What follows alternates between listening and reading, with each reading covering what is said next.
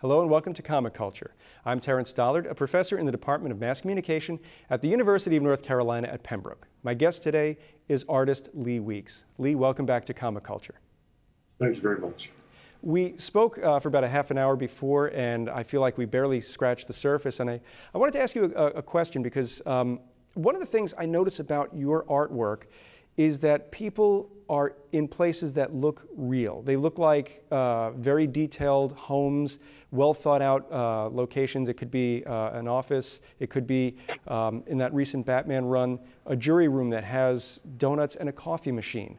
So I'm wondering, when you're designing a space for your characters to inhabit, what's going through your head, and are you using references? Oh gosh, I hope I can pull this off. I honestly, I feel it's a weakness of mine, frankly. And I work very hard to just, there's so many people doing incredibly detailed backgrounds and stuff today with the digital helps and stuff like that. That it can feel intimidating sometimes. So, but the one thing I want to try to do is not overdo, but just create a visual verisimilitude, so to speak. You know, just create the essence, the feeling that you're someplace, but not necessarily have to put. I'm always trying to figure out how to put less in. Less is more. There's one scene, again going back to that Batman annual, where Catwoman and Batman are looking at a single pearl, and she's they're standing on an oriental rug. There's a frame behind them. And you put in just enough detail to make it look like this is a three-dimensional object, and yet it's just a few lines on, straight lines on this frame that indicate that. So at what point did you start to realize that less is more, and you can put in fewer lines and still have the audience see it as three-dimensional and real? Very honestly, this is something that my classmates and a couple of friends, we talked about from the beginning. It's just so hard to get there. You know, you just look the more you learn. It's like as kids reading comics. When I say kids, doesn't matter what age, but without the knowledge of what goes into it, you might look at an Alex Toth or Joe Kubert and not realize just how much knowledge there is there because you don't see it in ink. Whereas you see someone, and I won't pick on anybody, that puts in a lot of detail that may or may not be in the right places, but they're putting in lots of stuff, and that seems more impressive as a young artist. But then when you start to learn and study and bang away at this a little bit, you realize, wait, this guy, you know, there's certain artists where every time you look at him, when I've learned new stuff, I look at them and go, oh wow, that person already knew that. I didn't have the eyes to see what they knew already, but now that I have the eyes to see it, I can see. So you just start, just kind of fall in love with the magic trick of putting something there without really putting it there. You know what I mean? And that becomes, I'm not even sure I'm answering your question anymore. I'm kind of going off on it. But one of the exciting things about drawing to me is that aspect. It's not just less is more. It's that if you put the few things you put in, if they're put in the right place, the viewer has to do the rest. They don't have to break out tools and go to work, but you see it. You enter into the drawing, kind of finish the drawing up or finish the scene in a storytelling moment where there's just a little, implication of something that's happened, but it hasn't really come out and been said. And as a reader, you go, oh, that means such and such. That to me is really exciting. So this process of trying to do it with less. In the early days, there was more of a war at it because you want to draw everything at the same time, but you know that there's this other way of doing things with less. So there's always that battle back and forth of wanting to show off or whatever versus doing something with less. Speaking of less, it seems that, we talked about this earlier, that modern coloring is revolutionizing comics, but it seems like a lot of the color work on some of your figures is intuitive and really shows off maybe a grayscale or some shadowing to give a three-dimensionality to a face or to a figure. And is that something that you are doing, or you're suggesting to the colorist and letting her do? A few years ago, I'm trying to think of when I started doing it, I started scanning my work, and it's true that the more you do, the less you do. The less rendering in the forms, the more open the forms are, the more there's a suggestion of form, the more you can run into problems with coloring with a less experienced colorist. Because the problem is they see the implied form and they want to render it. And once you've rendered it, you've killed the magic trick, because you've just taken away something that the reader would be doing anyway. With nice flat color would really work beautifully. But some modeling, the other thing is black line, the way line art establishes form and shadow is different than the way color does. So if you do too much of it with both, they're two different languages that clash. It doesn't look right, at least to my eye. So a lot of the coloring in comics, I'm not a big fan of. Having said that, I still believe it is the golden age of comic book coloring. There's some really great ones. So something I started to do to just help and help avoid that over-rendering that would dilute the illusion a little bit was I started adding in a set of gray tones. And when I first did it, I think I just added one or two values, but just to block the big forms, to give them another plane. But what it would do, it seemed to be a way, and it seems to have worked for the most part, especially with a couple of conversations, to just prevent some of that over-rendering from happening. Because, okay, there are the forms. I'm just going to stick to those. So yeah, I do it in grayscale. You've been doing your own inks recently, and I'm wondering, you've had the opportunity to work with some great inkers, and I'm just wondering, when you look at the work that you're inking versus what they're inking, what do you bring that they don't, and what do they bring that you don't? Oh gosh, it's funny. No matter how, I've worked with inkers that are such better artists than me, and yet it's never going to be quite what the penciler sees. So there's always a little bit of a disconnect, a little bit of a there's any kind of team situation like that. There are things you give up in order to, but the things you get are so great, because you get, I worked with Al Williamson. He's one of the all-time greats, and just such a gifted artist. Tom Palmer, we think of him as an inker. He's one of the best and most knowledgeable artists in the business. But then there's that thing, that way that a person sees, that you want to see it that way, even with its flaws. And so I ventured out into inking more of my own stuff. And I have to tell you, most of my pages feel like a train wreck for at least the first half to 2/3 of the way through, or a good portion of them. Maybe it's not most, but I feel very much like I'm working without a net. It doesn't feel like that I confidently know what I'm doing. So it's always funny to me when people say, "You ink with such confidence." I'm like, well, there's another magic trick, because it doesn't feel that way. But different people bring different things. There's Al, what he brought. It's just hard to say, really, because he brought so much. He was the first one I worked with that let me see that. I want to say this in a way that it doesn't feel like a left-handed comment, because I mean this wholeheartedly as a total positive. But he would let his line wander a little bit. He would I could tell that he wasn't really right up on the instrument, trying to force it to do this perfect thick to thin feathered line, like maybe I grew up looking at a lot of the books that I look at. And there's so much life in it. There's so much beauty in it. And it looked, just alive. Bill Sienkiewicz, when he inked me, it was just a shock. A wonderful shock, because I was known as one that was pretty persnickety over inking and stuff, and liked my pencils faithfully inked. So I know people were worried that, I wouldn't like it. And I absolutely adored it. I loved it so much, what he did. And it actually looked, what I couldn't understand was how he was able to put in his Bill Sienkiewiczisms, and yet it still looked more like I drew it than many other people in the past would inked me, where they had tried to ink me very faithfully line for line. And it dawned on me, oh, that's because Bill understands what I'm doing more than I understand what I'm doing. And this is going back 20 years. He knew what my lines meant better than I did.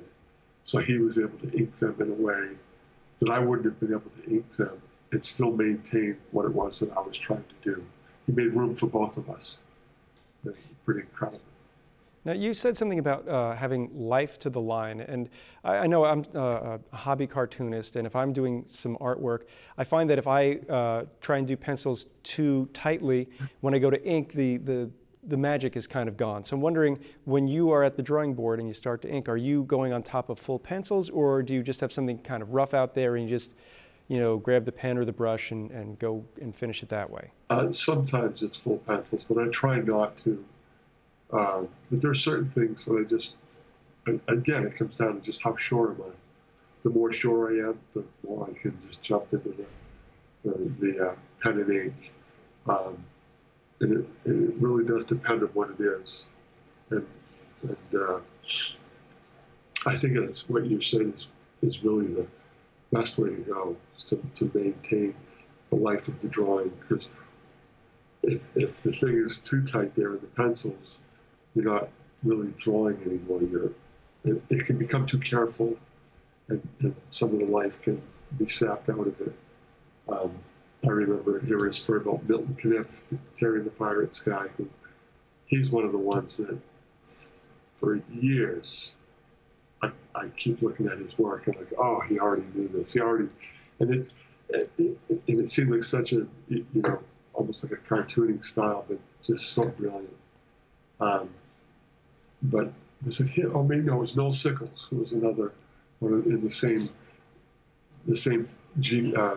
artistic genealogy as Milton Caniff. But he had a strip that he was doing. I don't know if it was which one it was. But I remember hearing that he would just spend 20 minutes or 30 minutes on each stage writing, penciling, and inking of the strip, or maybe it was an hour. But so that would seem like 3 hours a day to do a strip. But his day would be 10 hours long or whatever it was. Because if he didn't hit it just right, he would just start over. He wanted it to be a single pass through where the life would remain in the inking and the drawing. So he would do it over several times just to make sure that it maintained that life. Now, you mentioned that you will go back and look at Milton Caniff's work. And this was something a few weeks back, or maybe a month or so ago. You had posted a Daredevil piece that you had done, and I had commented that you looked like you were trying to be reminiscent of that. And it's interesting to hear that you were studying this type of art just to, I guess, find new things that you could do. And I'm wondering how you are approaching your art when you start to look at your influences, whether it's someone like Milt, whether it's somebody like John Buscema or Joe Kubert. So when you're looking at their art and then start doing a project, do you find yourself saying, let me try something that they would do? Or is it just something that comes out because it's been that influence on you for years? Well, there isn't a lot of that goes on the last several years. I mean, I still look at stuff, obviously, but the most dramatic shift in that regard was the Milton Caniff stuff. I was aware of it. I had a passing appreciation for it, but I never really delved into it. I'd been in the business for about 5 years, and I got a shot at doing Daredevil. It was the first big break I got. And I thought, my goodness, I was very unsatisfied with my work. Just didn't seem to have a direction to it. I had some ideas, and I just knew I needed to do something different to step up my game. And I had some Terry and the Pirate stuff, and so I just started looking and trying to understand what I could, which probably wasn't very much at the time. But just to pick up on a few things, the way he would frame heads, the way he would frame shots. And I started employing some of that in the spotting of blacks. and no one would look at my Daredevil work and say, "Oh, look, they would not confuse my style from Milton Caniff, but he was very helpful. You know what I mean? Because what he was doing across, there are structural things that, you know, irrespective of styles, it's gonna be helpful, and it was hugely helpful. He was a big help to me, you know, when I started there. But in the early days, there was a lot more of that, of looking at, and I suppose if there's something that pops into my head and I'm stuck on something, I may look to where somebody else solved the problem just to help me unlock it a little bit. And then there were certain guys that remembering years back, a stack of certain guys' books who are inspirational, sitting next to the drawing table. As artists, we like, okay, whose work is sitting next to the table? And Jose Luis Garcia Lopez was like, you know, a couple of his books were so beat up because they were like textbooks for me for drawing.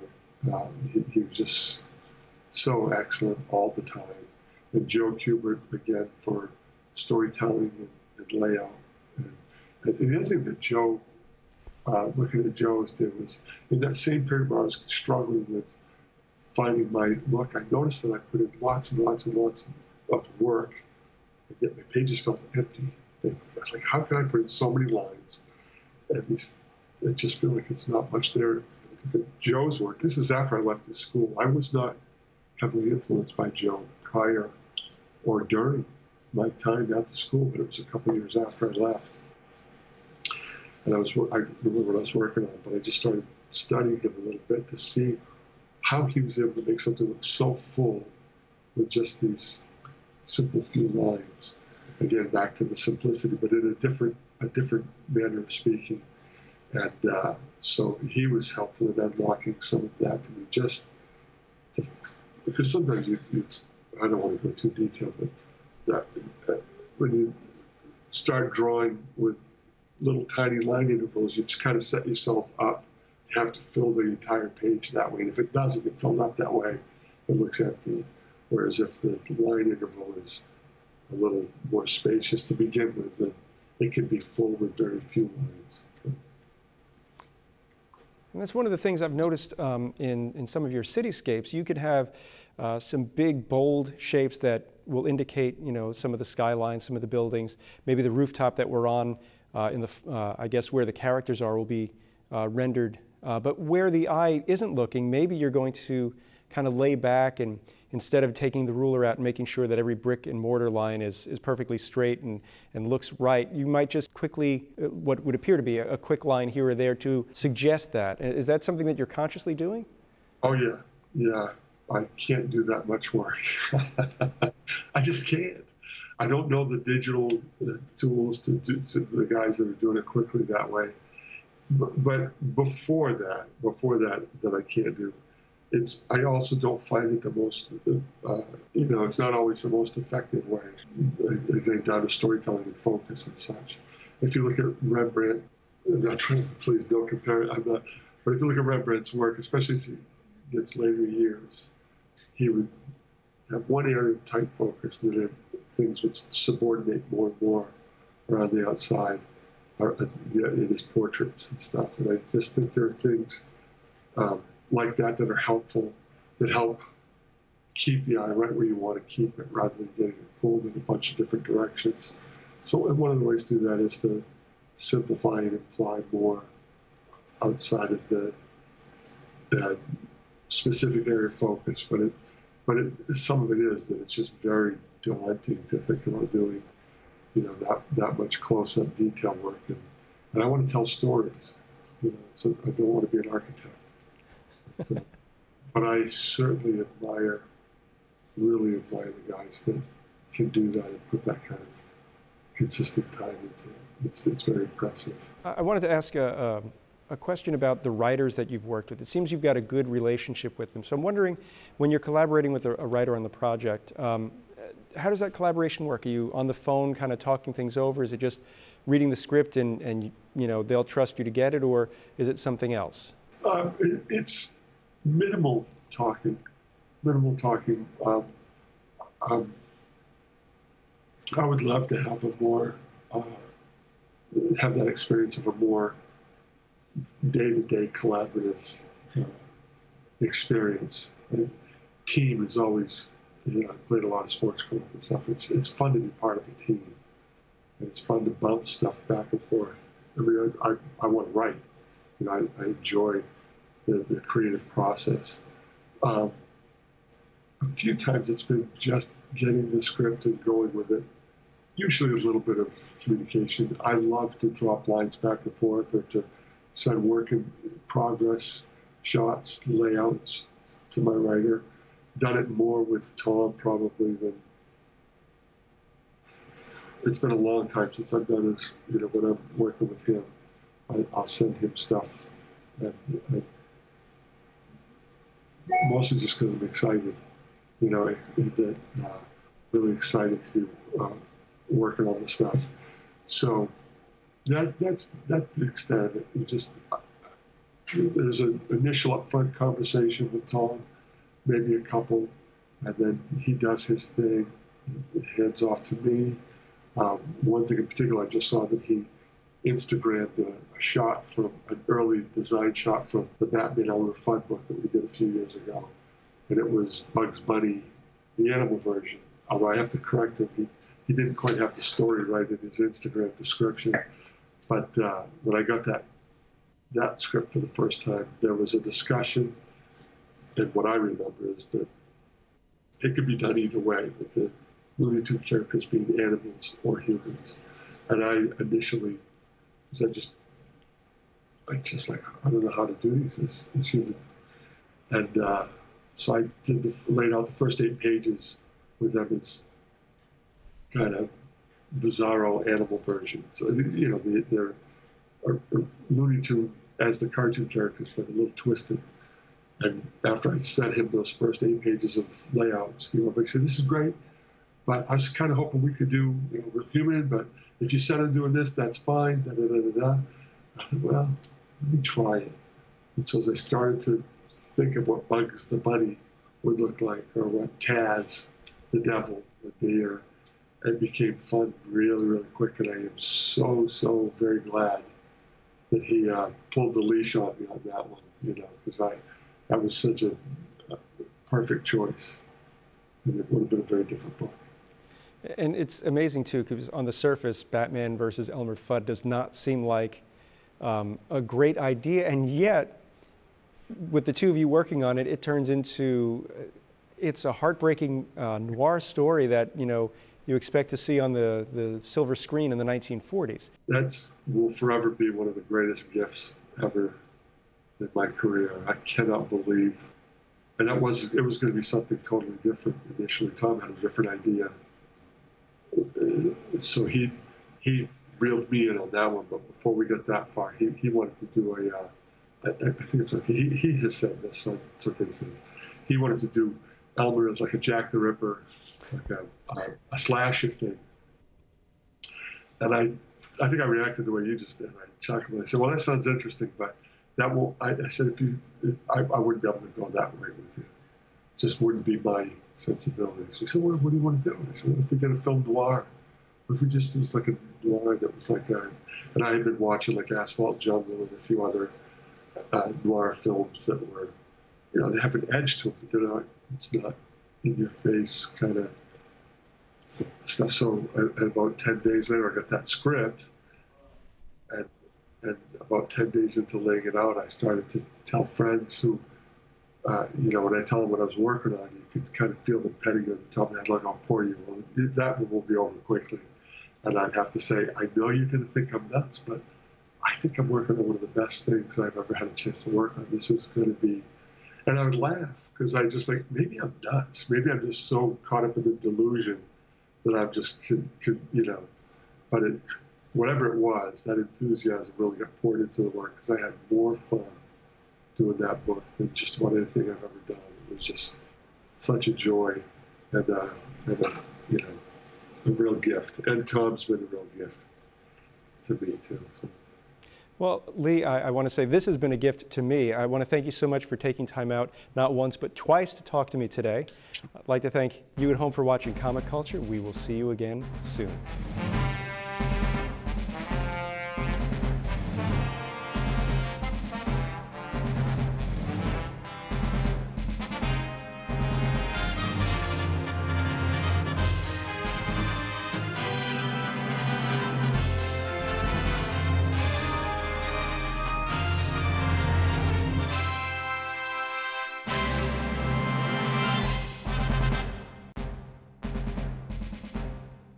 Comic Culture is a production of the Department of Mass Communication at the University of North Carolina at Pembroke.